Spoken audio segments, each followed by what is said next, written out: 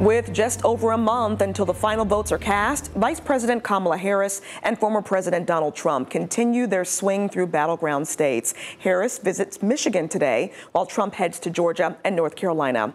ABC's Christiane Cordero has the latest from Washington. Today, the presidential candidates are closing in on their final month on the campaign trail, both picking up notable endorsements along the way, one notable Republican joining Vice President Harris in Wisconsin. I have never voted for a Democrat, but this year I am proudly casting my vote for Vice President Kamala Harris.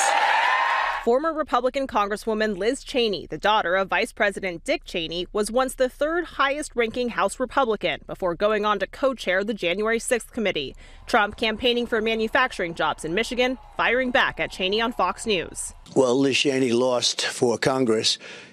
She was terrible. Liz Cheney is a stupid war hawk. Cheney has repeatedly called Trump a threat to democracy for his efforts to overturn the 2020 election. Harris also calling Trump a threat. The tragic truth that we are facing in this election for President of the United States is that there is actually an honest question about whether one of the candidates will uphold the oath to the Constitution of the United States. Also set to join Harris on the campaign trail, former President Barack Obama, headed on a battleground blitz in the final month. And Bruce Springsteen also weighing in with his endorsement for Harris. Donald Trump is the most dangerous candidate for president in my lifetime.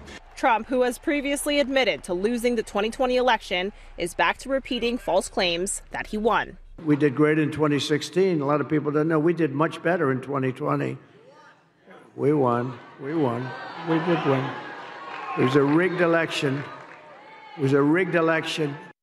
This weekend, Trump returns to Butler, Pennsylvania, holding a rally at the site of the first assassination attempt. Running mate J.D. Vance is set to join Trump, along with the family of the man killed in the July shooting.